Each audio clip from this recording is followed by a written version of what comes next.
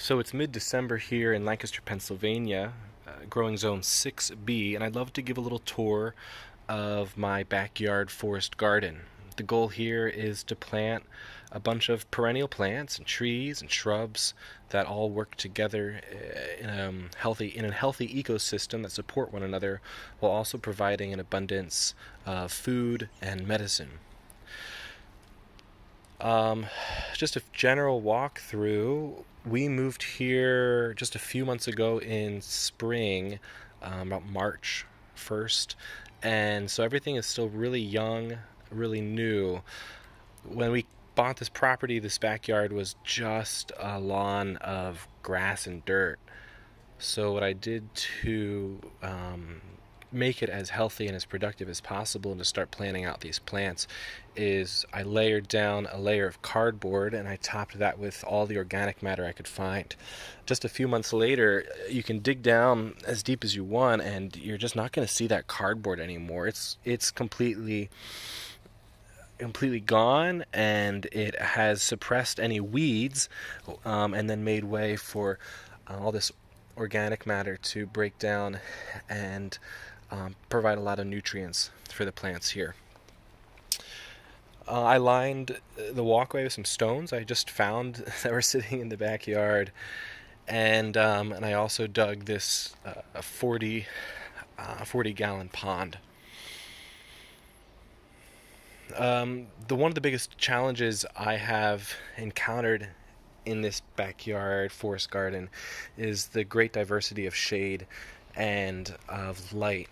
So during the summer months, this whole area is pretty shaded by the house, and then maybe this whole area back is also pretty shaded by this beautiful maple tree above me.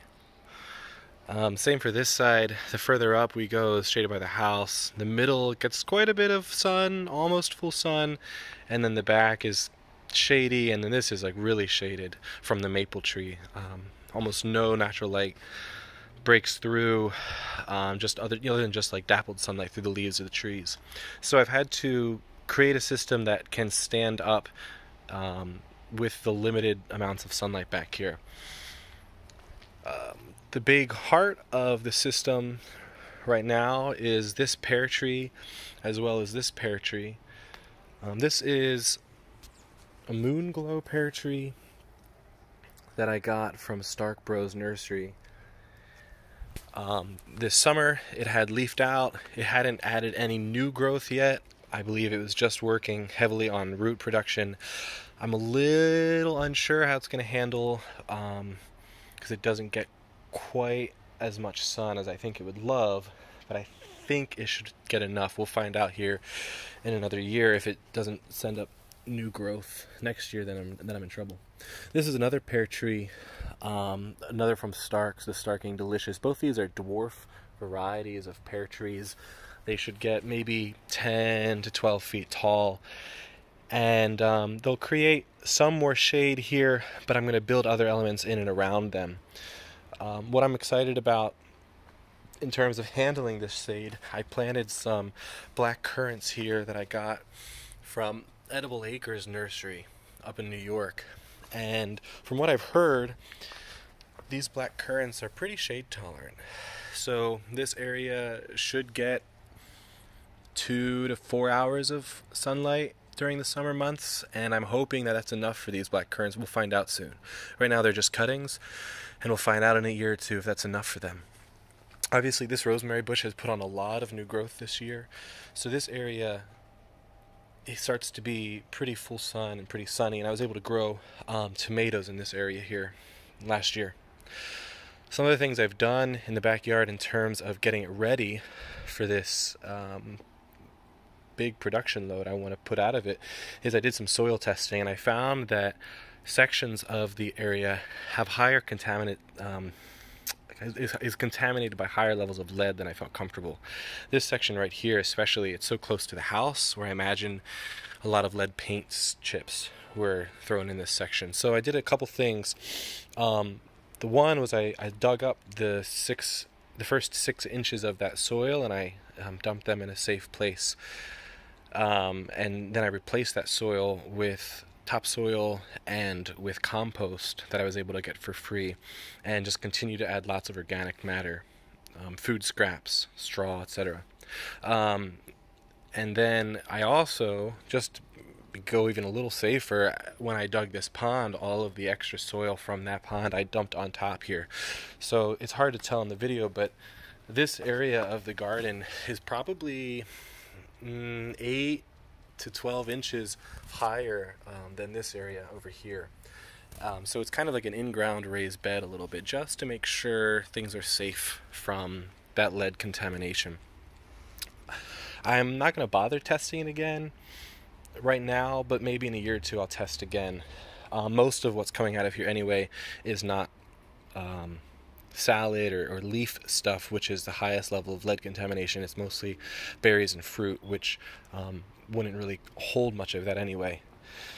This is a perennial kale plant I just got, as well as those black currant cuttings from Edible Acres. I'm excited to see this grow more. Underneath this pear tree right now is a little gooseberry bush. It's hard to see because it's lost its leaves. I got this from a local nursery here in Lancaster called Off the Beaten Path Nursery. And I've planted out a lot of garlic. You can see the unusual warmth this time of year threw off my planting schedule. I probably should have waited another few weeks. They've all started to come up and leaf out. So I don't think their bulbs are going to be as big next year as they would have been if I waited another few weeks. But it's unusually warm here, and so I thought I was safe. But next year, just pay attention. I'll just plant later just in case. I have some Egyptian walking onions, some more garlic. Underneath this pear tree right now is some creeping thyme and some strawberries as a ground cover. I have some rhubarb planted here as well. I eventually want to get a nitrogen fixer here, like a gumi. Maybe some ground peanuts or something, just to get a little additional oomph for this pear tree. I have some lemon balm here, some more strawberries. This summer I planted beans in this area just to start to add some more nitrogen to the soil, and they did really well. So this area gets a bit of sun, more so than I maybe originally thought it might.